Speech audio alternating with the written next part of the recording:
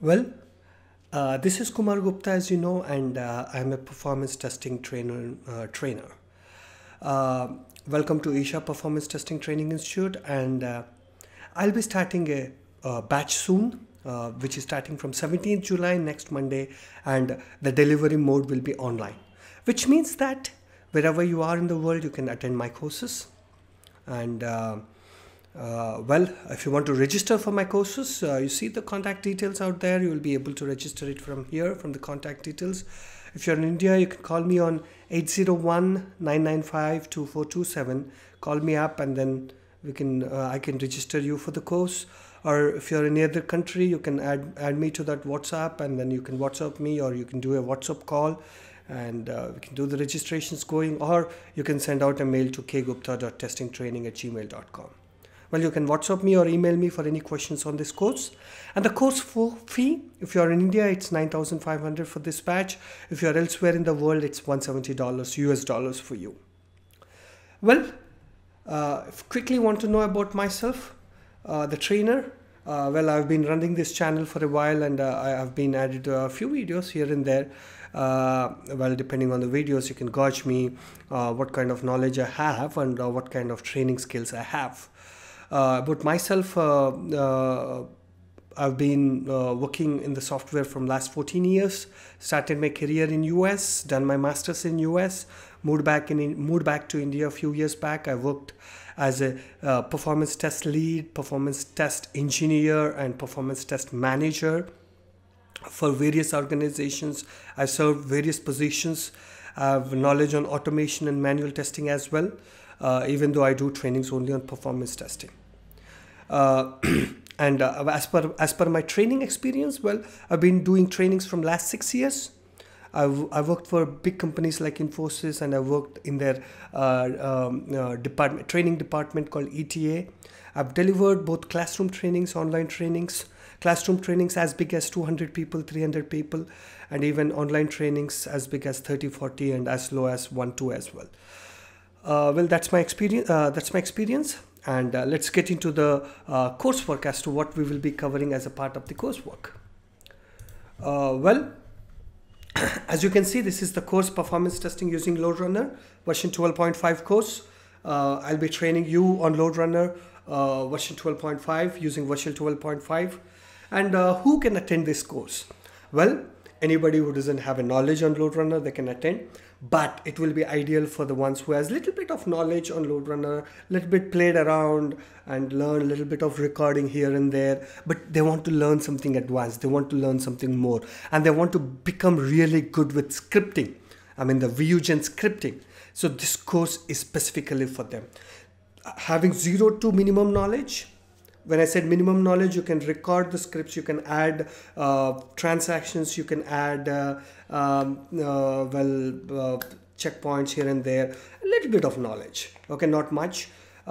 Even you don't know that, it's still fine. You can still attend that. Depending on the audience, I can always modify the course, adjust the course, and also take some special classes. I can do all that to get you going. But by the end of the course, what you would become is you become really confident with VueGen scripting. Okay, it's not just record and playback. You would understand that it's more than record and playback, and in the real time when you get into the projects, you'll become much more confident. Well, I'll be covering only web HTTP HTML protocol. Cover a little bit of basics like, what are this smoke test or shakedown test, and then load test, stress test, endurance test, and workload modeling, which is very, very important. I spent quite some time on this, and I will give some assignments as well.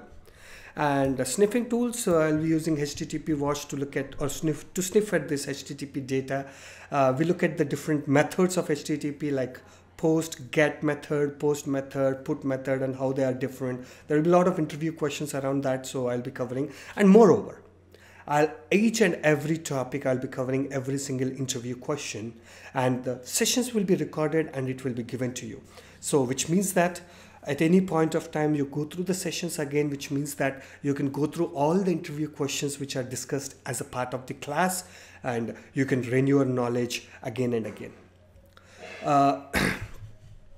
Well, As I've told you, you will be becoming very confident by the end of the course with Vusion scripting, which means that we have to cover all the possible C functions, not all the possible, but main C functions that we regularly use, like ATOI, ITOS, printf, str, CMP, and like you want to call multiple different actions from a main action, you can do all that. And I'll be covering loops, for loop, do while loop, strings and arrays, and file operations like fopen, fclose, fwrite, and all that.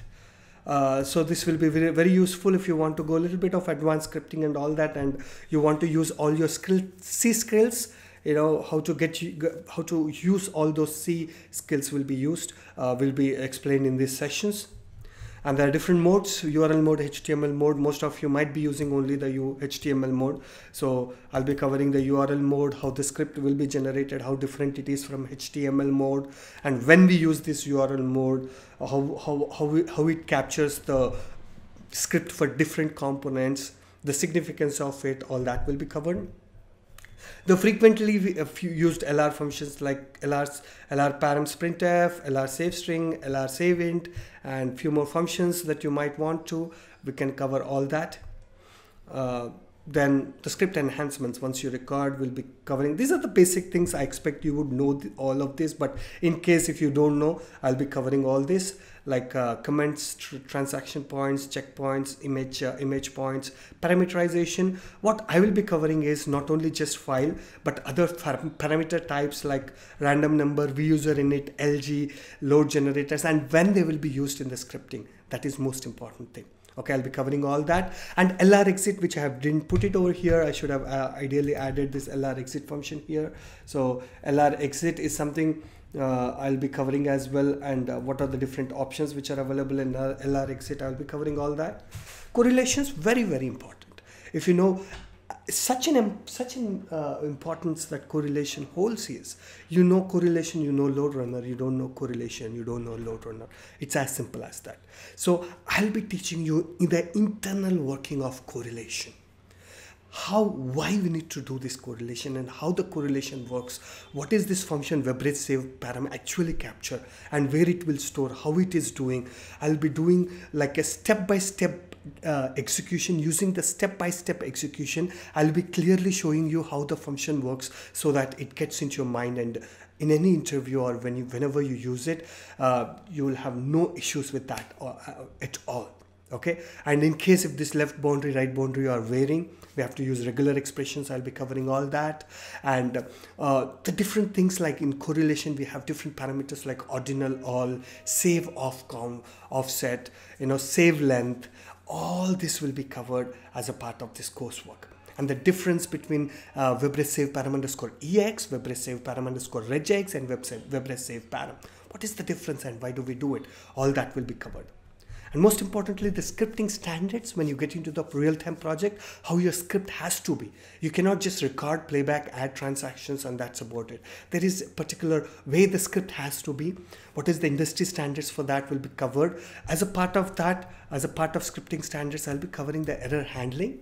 As like, what is that error handling, why we need to add that to the script, and where we need to add that. Do we need to add that for every single transaction? Yes, all that. And the error handling, we cover it in two ways. One is using the save count of WebRage find. The save count is the parameter of WebRage find.